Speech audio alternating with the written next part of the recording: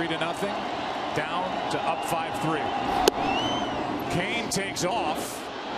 Throw back to first, and Cain is out. Almost like a delayed steal or a missed sign on a hit and run. Something weird right there. Yeah, and, you know, I was curious when Hosmer stole the base, and Tom was talking about that. When you looked at Hosmer's lead, it's almost like a delay. Look at Lorenzo Cain here. I don't know what he was doing. I wonder if that was a missed hit and run. That was not a great jump. He tries a swim move right here, but Colabello gets him. Goes down as a caught stealing 2-6-3 from the catcher to Tulowitzki back to first.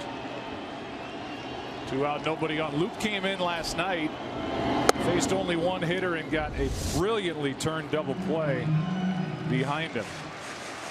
And here's the definitive look at the tag on the right elbow of Cain. Yeah, the only thing you can think about was it was